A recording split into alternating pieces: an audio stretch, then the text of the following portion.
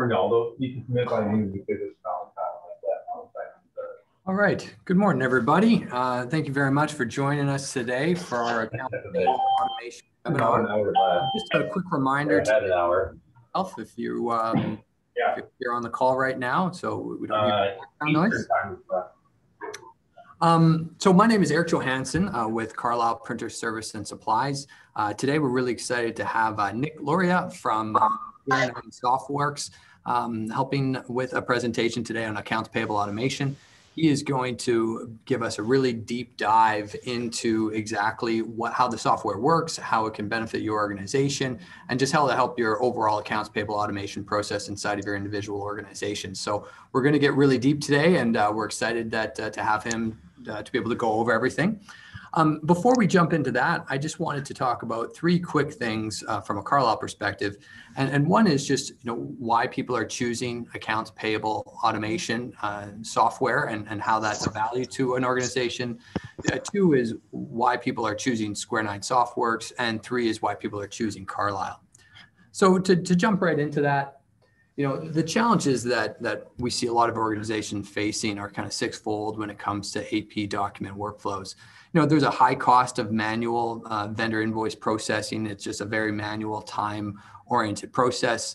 There's a risk of misplaced or lost document as paper flows around the office. I think we've all run into that before where, I dropped that off on your desk. Did you get it approved? Oh, I don't remember seeing it. Those kind of conversations.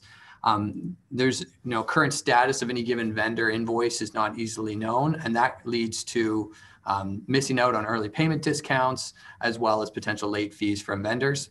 And there's just unclear whether the business rules are being enforced, right? Do you have the right approvals for the right size of accounts payable invoice? Are they going to the right people? Are we meeting the expectations for ourselves and our vendors? So when we look at the software, there's a lot of value that it provides to our customers. But the three main ones that we hear consistently is that it helps simplify and streamline your office workflow. It increases your access to the information, and most importantly, it saves time. So when we look at simplify and streamline your office workflow, it helps with the creation of an office workflow map. And everyone has one of these, whether it's in their own head, on paper, or in an electronic system. But we work with our customers to create a workflow map for them to be able to understand exactly the best way for documents to flow through their organization, from deciding something needs to be purchased to paying that vendor and doing the receiving. It routes the documents to the appropriate approvers, routes document back for payments, and you can even implement web forms, which Nick is going to talk about today, to automatically capture the information from customers and staff and then centrally store that. Overall, it just simplifies the whole process. Everyone knows where their part in the process is, and it reduces the human error through computer automation. The second one we hear, and we hear it a lot during the time of COVID that we're living through right now, is you can access your documents from anywhere. So you can be at home, you can be in the office, you could be anywhere in the world and be able to still follow the same workflow process. And we're seeing this a lot with the move from work to home, and we're having a lot of questions from customers that are seeing when COVID is behind us, a kind of a travel boom, and wanting to be able to have a higher degree of control over check payment and processing of payables from a distance if a decision maker, a check signer, is going to be away for long periods of time. You get immediate access across departments, and then secure document access as well. So the benefit there is we see inside of organizations a lot where you'll have a central keeper of information, where they'll have a contract administrator or an HR team member, and they're the one that if someone needs that information, they go to and they disseminate it. With Square 9 Softworks and document management, you can predefine who needs access to things like contracts or HR, and then be able to get that information themselves rather than have kind of a keeper of that information, as well as it reduces the storage requirements. So you're able now to get rid of some of those office cabinets with stacks of paper and just move all that digitally. And finally, and probably most importantly for our customers, it saves them time. So, the program automatically extracts the information from their documents. Nick's going to show that today. Indexes and stores it for you to be able to retrieve later and to work through the AR process that we define together. There's no lost paper, no chasing approvers. It's just easy throughout the process. And when we break that down, we're kind of a numbers driven organization. We always try to put a number to things like this. And what we've seen and what Square 9 has seen is that, workflow enables companies to reduce their labor related expenses by 50% and improves productivity by an average of 37%. It just saves time throughout every step in the process to be able to get to that 50% reduction. When you're looking at ROI, which is always an important consideration for our customers, a very impressive 85% of users of Square 9 recoup their investment within 12 to 18 months, 50% within 9 months, and almost a quarter of them, 22%, get payback in as little as 6 months. So the software does quickly pay for itself in terms of time savings and efficiencies. And then also a typical employee spends up to 30% of their time looking for information that's locked in email, documents, shared, drives, filing cabinets, all those things. With the indexing that Nick will show you today, it really eliminates all of that time and frees it up for higher value activities. So that's kind of why people move to automation, but why choose Square 9, right? And there's 5 main reasons that we feel like Square 9 is the best choice. One is that they're one of the fastest growing document automation providers in the market. So they provide a great product and great service to be able to do that. They have over 20 enhancements per year to their software. So they're constantly evolving, constantly making the process better, listening to user feedback on additional feature sets that they need to be had. With any software, it's only as good as the implementation and the support that comes behind it. And Square 9 has an average customer support response time of under 7 minutes, which is really quite impressive. In terms of customer satisfaction, they have a 96.4% overall customer retention. So when people sign up for Square 9, they typically stay with Square 9 and use them as a long-term solution for their company. It's also very scalable. When we work with customers to create a scope of work, it can be something very small to something very large, and they work with over 21,000 customers from small businesses to large enterprises. Further to that, so that's why Square 9, why Carlyle, and we feel like we offer a really unique opportunity to work with local support. We have trained team members here in Winnipeg while also having partnerships with one of the fastest growing document management workflow companies in North America in Square 9. So not only are you working with a large software provider, but you also have kind of that local feet on the ground support as well in Carlyle. Secondly, we have a hands-on business experience with it. So we've done extensive local testing of a lot of the different alternatives, and really found that Square 9 is the most intuitive, easy to work with, and gives the highest level of support to the organization. So you already have someone that's done a lot of that vetting for you. And then finally, Carlyle is one of the largest providers of office equipment and supplies. So we can provide assistance with integration of scan hardware into the solution. Our existing equipment for our customers scans over 12 million pages every month. And now we're really just trying to work with our customers to be able to extend that capability we've already provided them to a workflow solution within the office. These are just a couple of the Square 9 user community. So they work with every vertical that's out there in the marketplace, from entertainment to finance to manufacturing and distribution. We will forgive them for working with the Minnesota Wild hockey team. But you can just see here just kind of the depth and the size of organizations that they work with. So with that, I'm going to hand you over to one of the Square 9 gurus, Nick. And as we go through the presentation, you'll see in Zoom that there is a chat feature that's available. At the end of the presentation, we are going to have some time to be able to jump into some of those Q&A questions. And we'll kind of circle back to those. So feel free throughout the entire presentation to write notes into that chat, and we'll make sure that those get addressed at the end. This call is also going to be recorded. So if there's anybody else inside of your organization that you'd like to share this information with, we will send that to you within a couple of days of this presentation, so you can share that with other members of your team if this is something that you're interested in talking about more. And with that, I'm going to hand you over to Nick, who will share his screen, and he can talk to you a little bit more about the exact details of Square 9 and the services that it can provide and the value it can bring to you. Excellent. Thank you so much, Eric. Can everyone hear me okay? Eric, can you hear me okay? I can hear you good.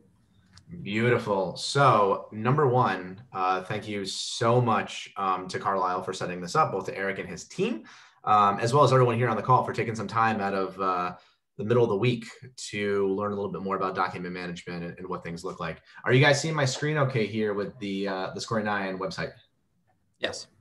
Beautiful. So as Eric had mentioned, my name is Nick Loria. I am a solutions consultant here at Square9 Softworks. I assist clients and partners, value-added partners such as Carlyle, with understanding what a company's trying to do and what a solution might look like, what kind of automation makes sense, what kind of automation doesn't make sense, and putting together a solution that makes the most sense for you. We're a company whereby we are creating solutions that are prepackaged, where you can also create anything as bespoke as you might want.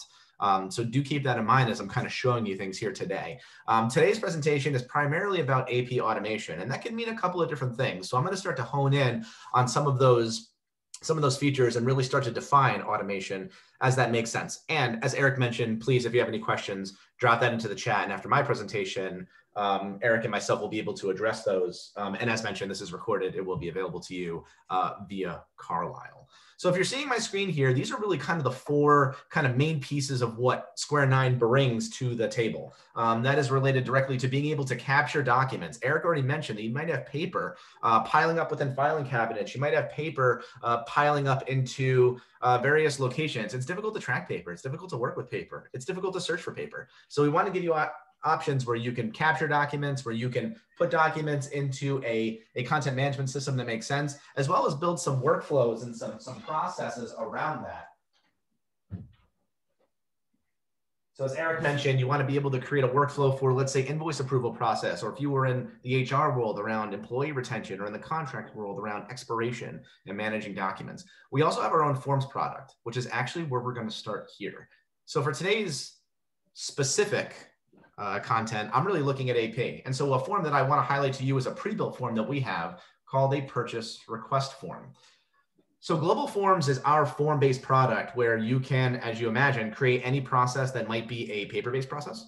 It might be something that maybe exists in a system, but maybe not well. Depending on the size of your company, your PO request process and approval process might be pretty informal. It might be, I fill out a piece of paper and I give it to Eric and it kind of goes from person to person. But what we've done here is we've actually created a pre-built purchase request form that is a good start of where the automation can begin on this particular journey. So imagine that I am an employee at company X and I need to get a PO. I've already spoken with somebody about what needs to go into this PO. Let's say that it's a music supply, because that's what most of my demos are kind of built around. So I can actually open up this form. This could be a cloud hosted form. It could be a form that's installed locally on your premise. And if you are going cloud hosted, even though we are based in New Haven, Connecticut, within the United States, we do offer cloud hosting within Canada as an option for you. So I might come in here, I might log into this specific form. There's a couple cool things that are happening here. Number one, I am auto-generating PO numbers within the system. So if you're using a purchase software where you have a PO1 and that goes to PO2, 3, and 4, we could do a lot of the same thing here. Since this is a demo setup, you can see how many times this has roughly been shown to various people, quite a few. So this PO number can be generated. We can edit this however you want. We're also grabbing the date as well. So we've got today's date in here, as well as some drop-down fields. So I might be using myself as a requisitioner, AKA John Doe. I can also choose the exact terms of what I might want for this particular PO. As far as vendors go, you might have hundreds of vendors that you might work with. Out of those hundreds of vendors, you might only have a couple that you work with mostly. So we're gonna give you an ability to kind of save a whole bunch of different vendors within here. In this case, I'm going to be working with the Fender Musical Instruments Corporation. And then down here, I can go ahead and add some attachments. So if I have some quotes that Fender Musical Instruments has provided to me for various things, I can now upload those documents if I want to, again, as supporting documents. But under my PO details, I can easily come through here and start adding in information one by one. Now, if I'm relatively new to this process, I could be typing in, but we're really talking about how we can make this process smarter. And that's where on this particular form, I also have some saved items for things that I'm able to create. So I can actually create items from things that I maybe order a lot of. So from this drop-down menu, I can actually start to grab very specific items that I've ordered before and auto-populate that to the field. So I might add maybe one of these fenders. I might add maybe a specific Stratocaster. I'm kind of partial to the Olympic White. My brother-in-law actually literally just bought a Fender Candy Apple Red. And let's grab maybe Lake Placid Blue. Sounds pretty good. And I can add those items. So I've got all my line items here of the PO. I can adjust these quantities as I need to. Maybe I only want one of these Telecasters, and I'll tab on over maybe to my Stratocaster Olympic, maybe only 2 of those. I mean, I'm feeling bold, but not that bold. And you can see that my unit costs are automatically being calculated as a total field, which is also automatically being calculated to the overall requisition amount. I can drop in some notes here if I want to. I can even PO copy myself on this email. I can select my approver, in this case, maybe John Smith, and I can submit my purchase request. Now, in the automated sense, this is where this particular PO request, it's not like a PO request gets sent in and people automatically start ordering things right away. I might submit this, but this might go to Sandra at Carlyle. She might look at it and say, yep, this looks good. We might put in some rules that if it's above $5,000, Eric needs to look at it as well. So we can add in some of that process document routing to get this to wherever this needs to go. I click on submit purchase request, and away this goes. This has been received. Again, you could rescale this however you want. Thank you for your request. Thank you for sending this information. But what exactly happens to this document? So let's pretend that for a minute, we have taken all of the various requests. In this case, it's just going to grab it and drop it into my global search system so that I can easily find it. So I go over here into my global search system. I'm going to pull up a variety of documents that live in here. Now, a little bit of a tour here about global search if you have not seen it before. Again, this is a browser-based system. If you're storing this within a cloud-hosted setup within Canada, this is your primary way of doing it. If you're going on an on-premise route installed in a server or a machine on your office, this is also probably the primary route that you're going to search and find information. We went more of a browser client because A, you don't have to keep installing software on new machines every single time you get them. And B, it makes it a little bit easier for you to connect and work from pretty much anywhere. That was more of a, hey, that's pretty great in 2019 to fast forward the first couple of months of 2020, people started wondering why we haven't done that all along when everybody was being displaced within the COVID-19 pandemic. So within this particular global search system here, I have a couple of different archives. I'm storing all sorts of documents, human resources, contracts, AP, where I'm focused in today. And since my AP archive is open, I'm viewing documents like vendor invoices and purchase orders and packing slips. And even in this case, checks from something that I was playing around with. Now I have a purchase order here and it's going to release with the same exact number. So if I open up my purchase order tab, you'll see that my PO for Fender Musical Instruments Corporation has already come in with that specific PO number. But bear in mind, I could also refine a search down and I could search on a PO number, bring that number in, run my search, and I'll be able to find it right away. So I can do all sorts of very simple, easy searching to find documents that I want. I can go ahead and open up this document, and this is what that form was able to create. It took a pretty standard PDF that I had created in Word. I even kind of branded it up a little bit. And I went and I grabbed all of this information to drop on. So I've got my vendor name that I pulled from the actual record. I've got my Telecaster and Sage Green to each of my Olympic White and Placid Blue guitars, along with my grand total 77495. I even did some pretty crafty calculations and used Connecticut sales tax to assign it as well to give me an overall amount of $8268.66. Awesome. Now this has already been approved. It's already gotten in here. It's already gone through that form workflow. So this PO can now very easily be emailed or shared out to wherever it needs to go to so that you can go ahead and place an order for it. You can now track this. You can find it. You can search on it. You can also leave all sorts of notes and annotations on here. I can drop a stamp on here to say that this has been approved today or approved by a specific user.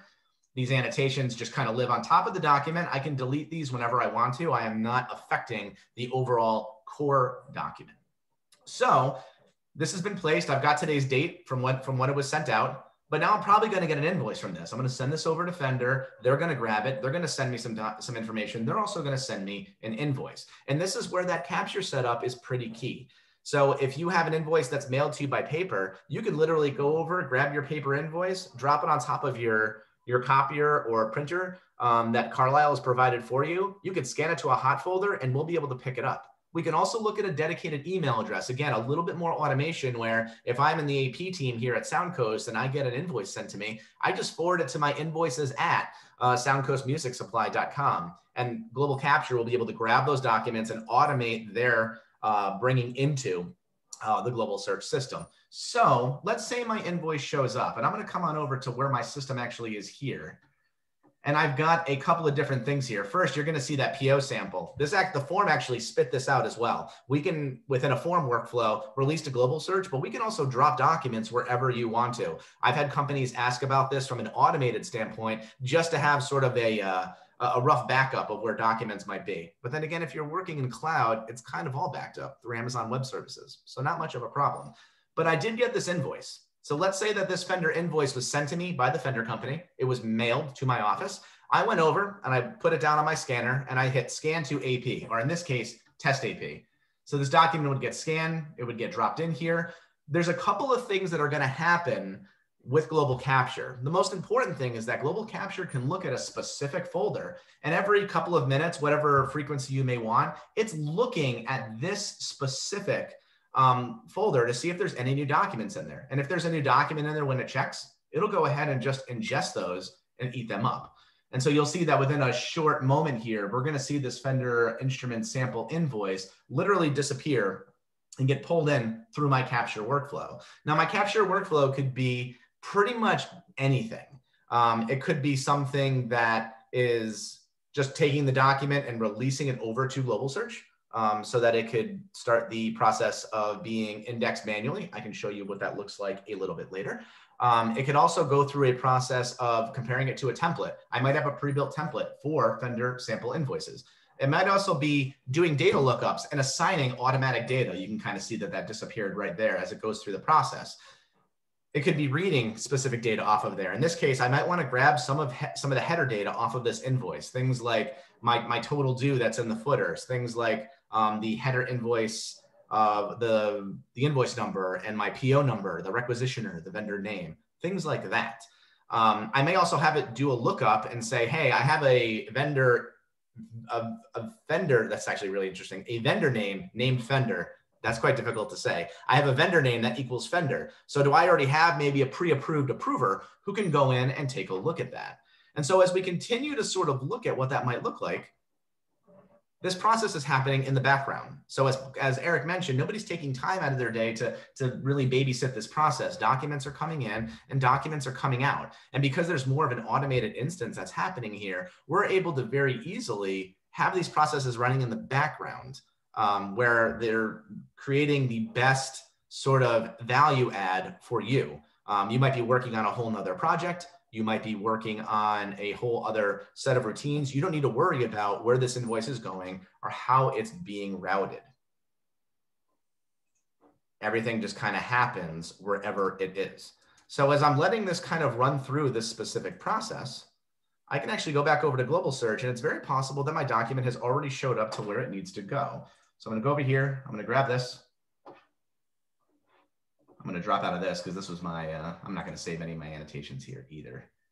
I'm going to go back over to my accounts payable, and you'll see that my vendor corporation invoice has been dropped in. Go over to my vendor invoices. It looks like I do have a new one. And there it is with that PO number. So once I open this up, and I grabbed a couple of key pieces of information off of this, namely the invoice number and the date and things like that. I've got my amount, or apparently I've dropped over into my check number. So I'm grabbing all that other information. I'm grabbing the PO number that exists from there. So I can easily look at this invoice and kick things off. Now you'll notice that I do have a set of queue actions here. And again, because I have a workflow that is looking at Fender Musical Instruments Company, it's actually doing a data lookup and saying, oh, Nick Loria is the one who's actually responsible for approving this invoice. And these rules can be as bespoke as you need them to. I have a pre-built workflow that I am using here, whereby I am able to send out emails to the first approver. If they approve it, it goes to a second approver if one is listed. And then it comes back to AP so that they can finalize, maybe GL code, put any other notes on there that they need before saying that this invoice is good to go and that we can mark for payment. Now that email can look like a couple of different things. And I do have a sample here that I can show you. So this email might go out something like this. And again, automated is the key here. I did not have to write this email. Global Search actually wrote this email for me. Here's the specific company. Here's what we need. Here's the actual link to get to it. When we click on that link, it will take us here so that we can do our actions on here. Now I'm going to look at this and I'm going to say, okay, cool. Let me go ahead and approve this. And once I approve it, it's going to move on to the next move within the chain. Now, bear in mind, there is no second approver on this specific invoice that I brought in here. So once approved, it will actually move on to that next bucket, in which case it's ready for approval. It's ready to, or rather not approval, it's ready to be reviewed by AP and then pushed out from there. Now, bear in mind that I said I have a first approver, a second approver, I have an approval APQ and a rejection APQ. So what we do often is we use those tasks to go ahead and create these task lists, these buckets. If you've worked in AP for any period of time, you'll know that tasks and queues are a good way to kind of look at documents and where things are at. So not only am I relying on just emails being sent out, because we get a lot of emails within a day, but I can actually go over into this specific task queue and click on any one of these tasks to see and view what's in here. So I might open up specifically that AP entry task, and we'll see that my Fender Music document that was approved is already in here and ready to go. I can also select here and grab my actions here. So this is the final AP step where I might say, hey, this is good to go, it's paid, or I might need to restart the approval process. I might have to move it to reject, but I might also do something called entered into accounting system. And this is stop number 3 on the automation train. In that, if you guys are using a specific type of ERP system, things like Jonas, Dynamics GP, NetSuite, Sage, there's a bunch of them. What's very common is that we can do this entered into accounting system and actually export out all of this data and stage it in a file that system can now import. So not only are you saving time and energy with automating your process of approval, but after you've already approved this invoice, you don't need to turn around and manually key information into your ERP system. We'll stage that data. It'll be picked up by our ERP system and it'll create a new vendor or invoice or a new voucher, whatever that system might call it, so that it can be reviewed. Also, if you guys are QuickBooks users, and I'll open up this document again, this was our original Fender Corporation.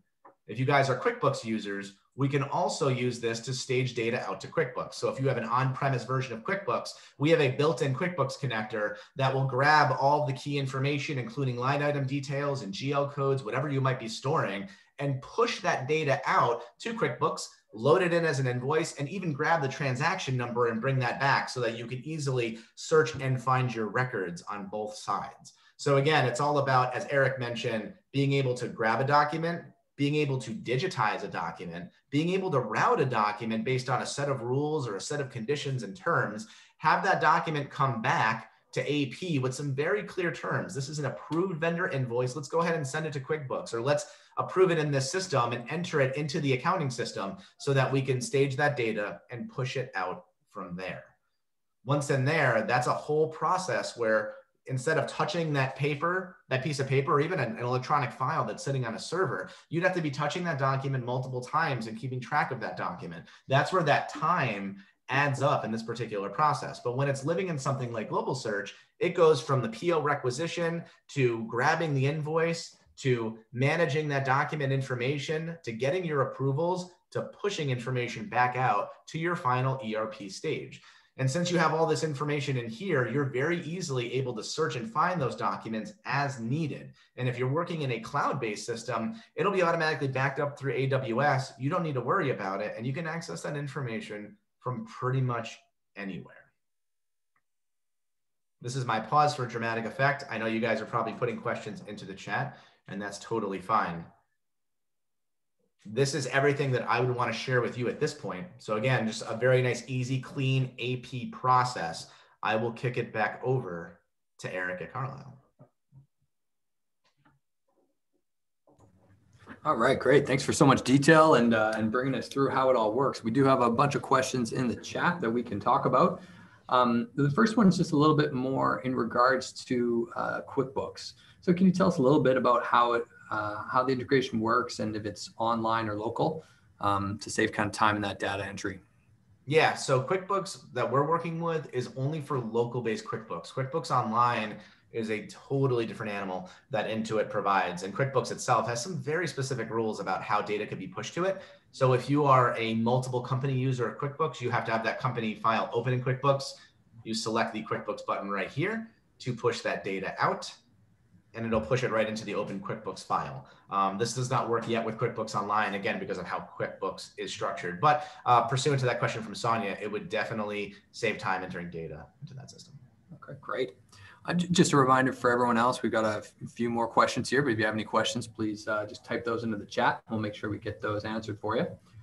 You know, at what point or how is the GL code added? Yeah, this is actually a great question and something that I only want to show when asked. So thank you so much, Cindy. GL coding can be done in a variety of different ways. And you can kind of see down here that I have this table called AP line items. And if I select this table, it'll actually give me a secondary table specifically for storing this information. So again, you could type this in piece by piece. Again, time consuming, prone to error, probably not the best thing. But what I do have built within Global Search is sort of a one-off ability to grab documents off the page through something called key-free indexing. And what key-free indexing does is it actually scans the page that I'm looking at and allows me to grab all sorts of information off of it. So I might highlight my quantity shipped, and I could just click and drag and grab that information.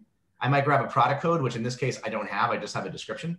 So I can grab in my description of what the actual document is and drop those in there. I can also grab my price per unit. I can grab my total cost. And here I can actually do some of that GL coding. So I can have a specific set of codes that I might link to your ERP system. So I can go ahead and choose something like admin or finance, or I can GL code each and every one of these. I can also have a specific column where I might also map to a specific location. So if maybe this particular Fender Telecaster was going to location A, the next one was going to location B, I can actually enumerate all that information out here onto this graph. And when I stage that data, I will stage that data along with it. Great. Another question here is we have multiple locations. Do I need to get this for each location? If not, how would that work? Yeah, that's a fantastic question. In essence, no. So if you're a company that, let's say, has 3 locations throughout Canada, if you're doing something cloud-based, everybody can access this from the specific location that they are at. And something that you might do is you might have another index field here whereby you might have a location code or a location name, so that when you're searching, maybe you're only searching on a specific location, or when your users log in, they're only looking at a specific location whenever they search. So this will allow you to save some time and energy. You don't have to worry about specific entities unless you wanted to do so. We do allow multiple database setups. So you might have a database for location A and a database for location B, depending on what kind of data you're looking to store. Great. I also got a couple of direct ones here. I don't have a very technical team. How does implementation work / training in terms of getting people up to speed on the software? Yeah, absolutely. So our implementations are built that we build the system out for you. It's a process by which we build the system, we test the system, and then we actually provide training at the end of it and go into something called user acceptance. So we'll provide the system is based on a scope of work, whatever that scope may be. That system is then given to you. We're trained on your team with it. We also have long-term training available on an online learning management system where you can access and learn a little bit more about the software and be able to get around it. It's specifically targeted towards end users and how they would go about using the system. Okay. Yeah, further to that one, just from the Carlyle perspective, because we have this implemented in our operation, we actually did very limited training with our team. We used the online training that was available to us, and just we found it was a very intuitive system once set up that people could very easily grasp and be able to use in terms of their approvals and workflows. So it's worked really, really well for us. We've got a couple more questions here. If POs are done within Square 9, does it also go into the accounting system to update inventory? So if you are doing the POs here, and a lot of this depends on whether or not your accounting system does it. It's very common that an accounting system, you'll be creating the POs there, and maybe you're just storing the POs in a system like this. You're just using this just to kind of do some very quick and easy searching and storing those documents. If you're creating the POs within Global Search itself using this specific form that I showed you, we could potentially push that data to an accounting software and store just the data of the PO. When it comes to actually managing inventory and kind of doing PO releases, that would actually be done within your accounting software specifically. So you can kind of set up a workflow there that once a PO exists, it might give you those line items and start to release that data from inventory as needed. That's not something that we would trigger from the Global Search side. I guess further down on Cindy is we do have integrations with a lot of back-end softwares, depending on what that is. So we can talk about that a little bit more too, as to what that might look like. The next one is around the licensing. So the question there is just if they've got 20 people in the office, do they need to license for everybody, or how does that work with Square 9? Yeah, that's a great question. So we are all concurrent licensing. So to Sonia's point, if you have 20 people in the office, you have 20 individual logins. Everybody has their own login. They have their own rules and permissions about what they can access. But you're only paying for 5 licenses concurrently. Only 5 people can log in at one time. And we can set up any kind of auto log out for inactivity so that if somebody walks away and goes to lunch, still logged into Global Search, after 15 minutes or 20 minutes, it'll boot someone out so that another seat will be open for another person to log on. Yeah, so that does, Tony, that's actually been something that's been great for us at Carlyle as well. Yeah, just because we have a large organization with lots of team members, but they're not all needed to be in at the same time. So we only have a handful of licenses, and we haven't really had any problems with it. So it kind of reduces our costs rather than different softwares out there where you need, okay, if you've got 20 people that want access, all 20 people that need a license, when really if you're only going to have 3, 4, 5 people in there at any given time, it allows you to reduce your costs. And that kind of goes down to, a question from Ross about, what the one-time costs are and ongoing costs. So Ross, I can speak to that one a little bit. One of the great things we like about Square 9 is just the scalability of the software. So, you can go with, a basic forms feature, or you can go with a full integration with document capture and document automation. So to do that, and when we can reach out to you after this, we would kind of do a scope of work and to try to understand what you're looking to accomplish inside your organization, and we can do something kind of customized to you. There's both. There's the ongoing costs as well as the one-time costs, but we can kind of customize that for you. So we can reach out after that and kind of go through that in more detail, because it's such a scalable solution. It can be all over the map. All right, we've got another question here from Lisa. And that's, I'm one person who handles all finances for the company, start to finish. The only issue I have is all the paper. Does it make sense to use a system like this just to have everything digitized? What is the cost for something basic like that? Yeah, that's a great question. So Lisa, I'm probably your best friend then, because when you're one person that's managing everything, especially in the small company setup, something like this is very easy to do. So if you go with something like a very sort of common, easy setup where you're just storing documents in, you're bringing them in and maybe doing some of that key-free indexing, the cost could be very low. A lot of it kind of depends on what you're looking to do.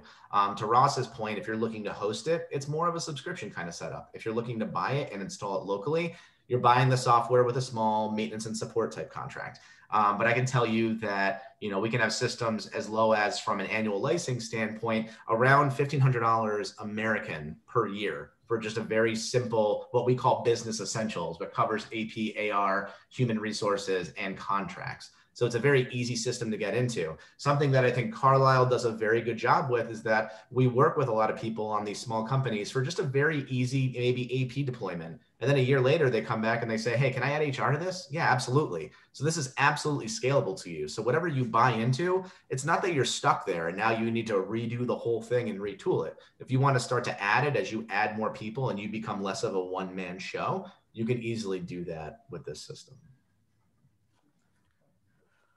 Great. We also have another question in regards to digitization of the documents. So let's say if you're getting your invoices in by paper, you're scanning them in to a shared folder. Does it matter which manufacturer you have for your equipment, or is it agnostic across all equipment? It's agnostic across all equipment. So in this case, we're any kind of desktop scanner and even any kind of MFP. And I know that Eric and the Carlyle team can probably speak to the equipment much more than I can. Scanning to a hot folder is a pretty basic function. So any kind of equipment that you might have, or if you're looking to update your equipment through Carlyle, you're going to be in good shape to be able to digitize those paper documents. Okay, great. So pretty much they can use any software that they currently have in place, or any equipment they currently have in place would be able to be usable. Mm-hmm. Perfect. All right, the last question we see here is just around how do people get started? So, it seems like an involved process. What is the process to kind of get kicked off with Square 9 and understanding how it can help them? Yeah, absolutely. So from a kind of pre-sale standpoint, you can connect with the Carlyle team, with Eric or anyone on his team to get maybe a much more sort of deeper look into this, maybe provide some of your documents. We will create a detailed scope around that. And as we have that scope, you sign up on that scope, you get put into an implementation queue. That's roughly a kickoff call after you sign everything off. And then roughly, depending on the size of your project, anywhere from a couple of days to a couple of months to kind of build everything out. Again, depending if you're looking to do integrations or if you have workflows that are much more involved. Our more entry-level business essentials packages can be done and stood up, especially in the cloud-based world, in a very short amount of time. Great. We do have actually another question that just came through. Is this package expandable to a full accounting system to financial statements? Yeah, so as far as being able to pull in financial statements, so if your ERP is pushing out the financial statements and then it says, hey, here's a file, you deal with it, and you go, great, another file, you can absolutely load something like that into here. And that's where we might create maybe a sub archive or another archive for financial statements, because we might index those differently. There might be sort of a date range that's covered. There might be maybe a financial statement number or an ID. So we can kind of stage all those documents there so that you could search them, find them, and share them as needed. I will point out, though, that based on that question, we would not be the ones that would be creating those financial statements. We're just going to be mostly storing the financial statements from another piece of software. Right. Great point. Great point. All right. Well, those are the questions that we had. So just wanted to take a moment just to thank everyone very much for joining us today for this webinar. Hopefully it was informative in terms of what the software can do, as well as how it might be able to assist in your organization. If you have any questions, feel free to reach out to myself, Eric Johansson, or Sandra De La Rosa, or anyone that you're currently dealing with at Carlyle. And we'll be happy to kind of do a customized demo for you of exactly how this might work with your specific situation. And we can dive into some more details within that. But we very much appreciate you joining us. And Nick, thank you very much for a great and very informative webinar. And we hope everyone has a great rest of their Wednesday. Thank you so much for having me, Eric. Thank you, Carlyle team. And thank you, everyone who joined. All right. Have a great day, everybody. Thank you. Bye.